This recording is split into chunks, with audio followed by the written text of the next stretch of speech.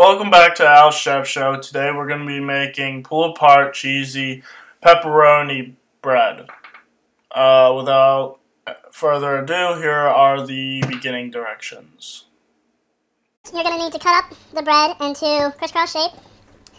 Then, after that, take 1 stick of butter, take oregano and basil, and then take a teaspoon, measuring cup, or whatever, and put 2 teaspoons of oregano, 2 teaspoons of basil, and with the butter, beat it up, and then after you do that, smear that in between the bread, the cracks of the bread. I know that sounds weird, but the cracks of the bread.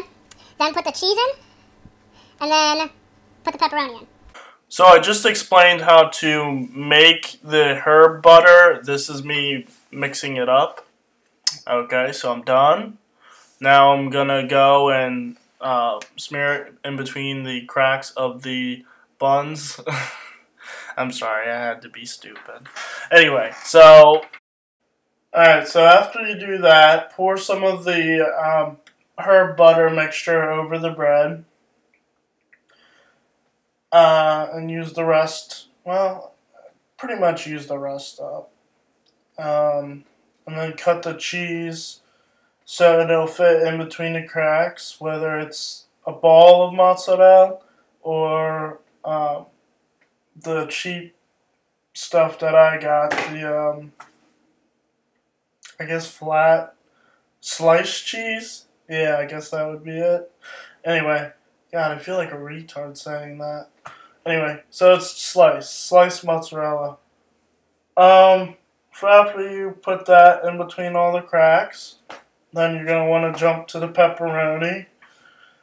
And what I do with that is I just push it in between the crack so that it's folded, kind of.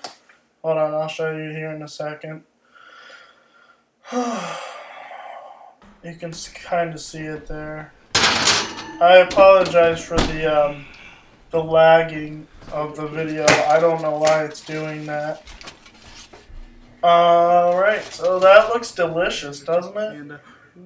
Look in the description below for directions and ingredients.